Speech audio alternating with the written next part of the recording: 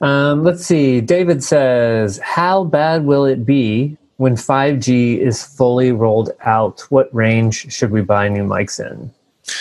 Right. The range you want to buy new mics in North America is going to be 470 to 608 megahertz for the most part, and everyone's offering stuff there now. 5G is going to be up in the 600 band, and it's deployed in a lot of places already. T-Mobile's very aggressive. They bought about 5/8 of the total amount of spectrum, and they're rolling it out. And they're sending out notices once a quarter about what's coming, which is great. They've been actually good partners in this, and they've sent people to panels at AES to talk with us and things like that.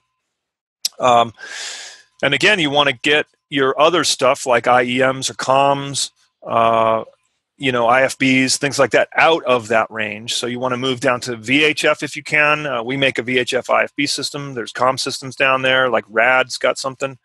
And then up into the upper bands, like the 1.9 and so on. So try to move everything you can out of there except for your money channel microphones. But those should still stay, in my opinion, in the 470 to 608 band in most cities.